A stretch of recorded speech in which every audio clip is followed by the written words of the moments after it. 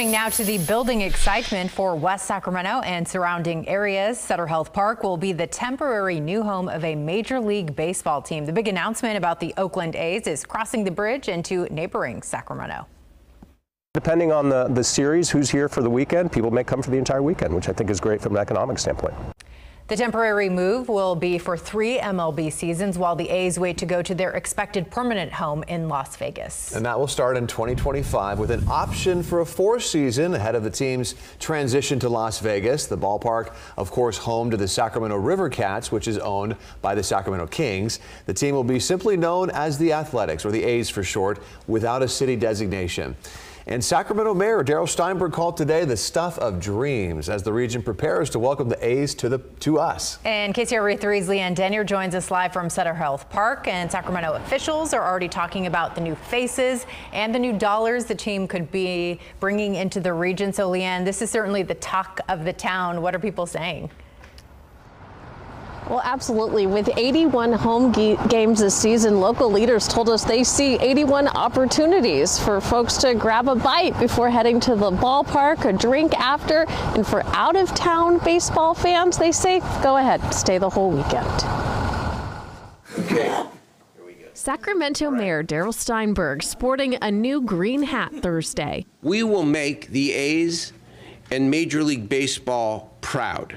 The mayor speaking hours after the Athletics announced it will play ball across the river in West Sacramento, at least temporarily. I have no doubt that our fans, our people, our ownership, and our community will wow them all. The A's will play at Sutter Health Park for at least the next 3 seasons before their proposed new stadium in Las Vegas is built. To bring in a Major League Baseball team to this region is a big deal.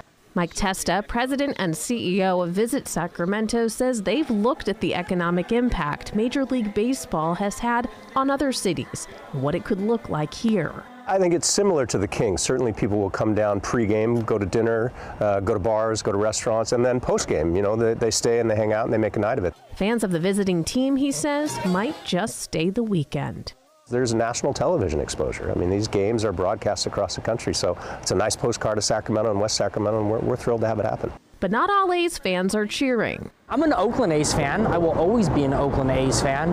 But as far as my continued support, that won't happen anymore. Ray Perez is among fans who say the move, even if temporary, doesn't sit well. I don't want to steal somebody else's team from another city.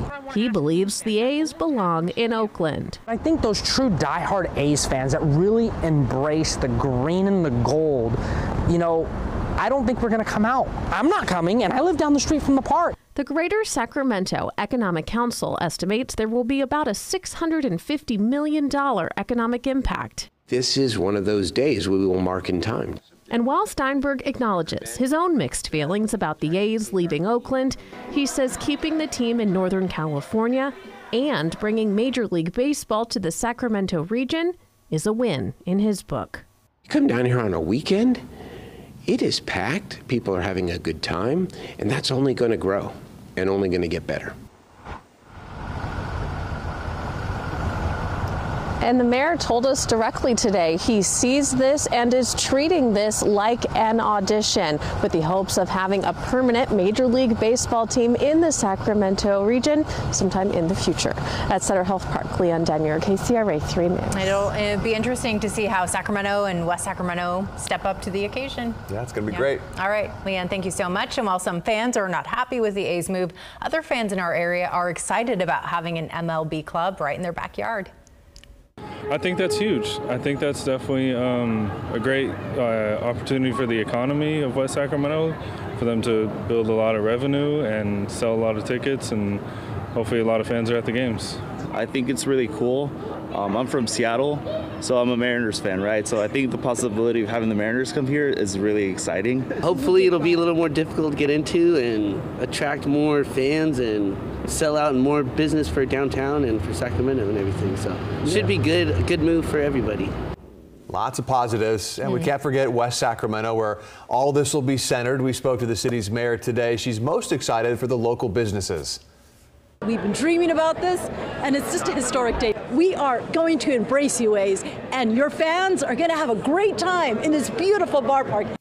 She is stoked. We spoke to some of those business owners around Sutter Health Park today, and the owner of the Treehouse Cafe is making more room for the fans. They're thinking ahead, expanding the outdoor area and planning to bring in local food trucks as well. Staff are already thinking about A's-themed menu items. And the Riverwalk and Riverfront area has some developments in the works as well, like a hotel, some condos, and more restaurants. Yeah, all these businesses thinking pretty fast, right? They should, yeah. And the A's moving out of Oakland has been in the conversation since 2000. When the owners discussed the possibility of moving to San Jose with Major League Baseball. In 2002, the effort shifted back to the East Bay with the team exploring the possibility of a new stadium in downtown Oakland.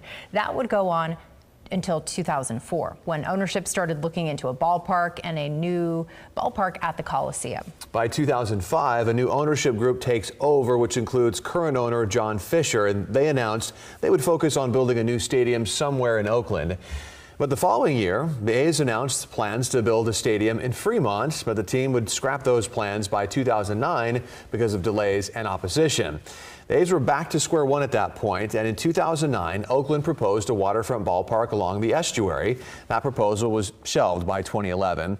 The city instead proposed a new development called Coliseum City, but that would go nowhere. In 2012, the team again looked at San Jose, and they proposed building a stadium downtown, but MLB denied the team's request to move to the South Bay. In 2014, the team signed a 10-year lease to remain playing at the Coliseum. John Fisher would become the team's new majority owner. In 2016, he hires Dave Cavall as team president and head of the team's stadium project. After negotiations for a ballpark near Lake Merritt fell through in 2017, the A's pitched a waterfront ballpark at Howard Terminal in 2018, but that plan also stalled, and the pandemic, of course, did not help. That brings us to last year. The MLB approved the A's move to Las Vegas. The team reached a deal to build a stadium on the Strip. Approvals for the ballpark are still in progress at this point. It's not expected to open until 2028 at the earliest. One big question, though, what about the Sacramento River Cats? Major League Baseball says it's working with the A's right now and the River Cats.